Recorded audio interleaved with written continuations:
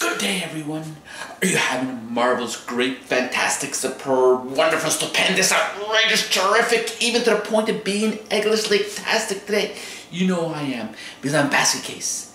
Today, I'm gonna have breakfast. I just woke up. As you can see, I'm in my jammies. Okay? Today, I'm just gonna have some eggs. Let me just turn on the stove. Throw some oil in it. There we go. And I'm not going to have just regular eggs. I'm going to have these eggs. These are these are double yolk eggs.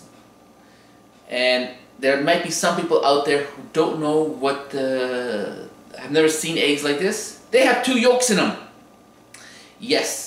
It's like 2 eggs in one. Okay? Let this pan heat up a little bit. And I'm going to show you. They are enormous. Okay? Regular extra large eggs are between 63 and 72 grams. Okay? Jumbo and the double yolk are anything over 72 grams. I've seen eggs over like 100 to 120 gram size. Those are monsters. They you know, like ostrich eggs, well, not quite that. Those are like super big, but these, I don't know how chickens lay some of these eggs. These are actually kind of small. These are actually kind of small for double yolks. Okay, these are not yeah, this is a little bit bigger, but they're kind of small for the double yolks, so you don't get the full appreciation of size of these things. Okay, some of these things are enormous. Now, just to show you, here, I think the oil is hot enough. Okay.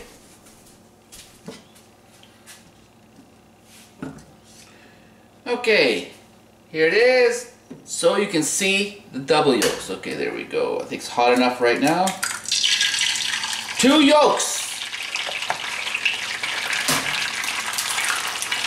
Another 2 yolks. And 3. Ah, that one didn't come out that I broke quite a bit. But you can see, I broke 3 eggs, but there are 6 yolks in here. Wow!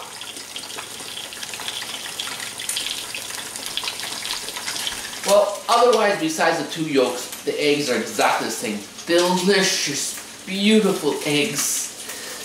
Okay? And, oh, pan, it's sticking. But anyway, I'm going to have a wonderful meal of these eggs. Double yolk. Twins!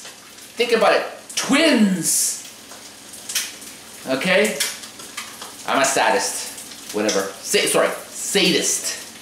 What can I say? Okay. See you. Good luck. Bye. Thank you for joining me.